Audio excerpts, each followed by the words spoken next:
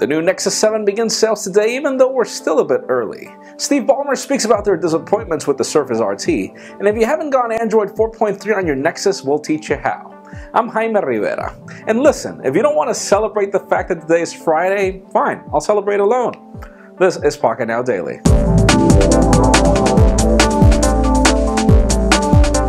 Let's start today off with some interesting news as Android 4.3 is making it slowly to the masses. Some people have gotten it, some people haven't. And as it turns out, there are some hidden features that are being discovered, like selective app permissions, which wasn't mentioned anywhere, but it seems that you have that option now. So stay tuned as this hidden feature becomes unhidden by other people, and most probably we'll be finding new things. And if you're still struggling to get Android 4.3 on your Nexus device, hit the links in the description and we'll teach you how. Joe's video is pretty descriptive on how to get it done.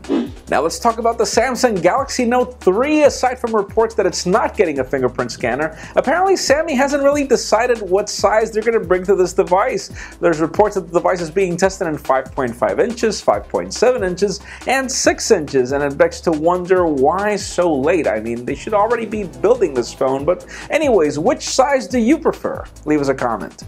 And speaking of hot devices that are coming soon, we've got some leaked photographs of the Sony Onami being compared against the Xperia Z. There's a full gallery of the device being compared in the links down below, and as it turns out, there isn't much of a size difference. This new flagship smartphone looks pretty much like an Xperia Z, only it's got a 20 megapixel camera, so stay tuned as the rumors develop.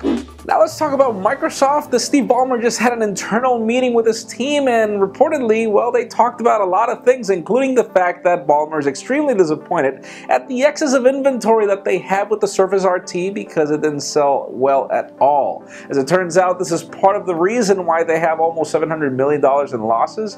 And aside from that, well, he's also disappointed at the fact that Windows products aren't really selling well. So with all these bad numbers, it's interesting to see what's Microsoft's next move. And finally, for the hot news of the day, if you couldn't wait to get your hands on the new Nexus 7, well, retailers couldn't wait to sell it to you, and not even Google. They're already selling the tablet, and you can bet we already got ours for our unboxing treatment. Links down below to watch Taylor Martin's video, and so far, as it turns out, the tablet is as beautiful as Google is boasting that it is. So that leads you to the question of the day.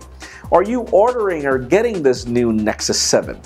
In my particular case, it's not that I'm ordering, I already ordered the damn thing, so leave us a comment down below. What are you doing? Of course, as always, for an earlier scoop of everything that's happening in the smartphone and tablet world, make sure you follow us on Pocketnow.com and subscribe to our YouTube channel as well. You can also follow me on Twitter at Jaime_Rivera. Please give this video a thumbs up if you like what you saw. I am Jaime Rivera. Thank you very much for watching. See you next week.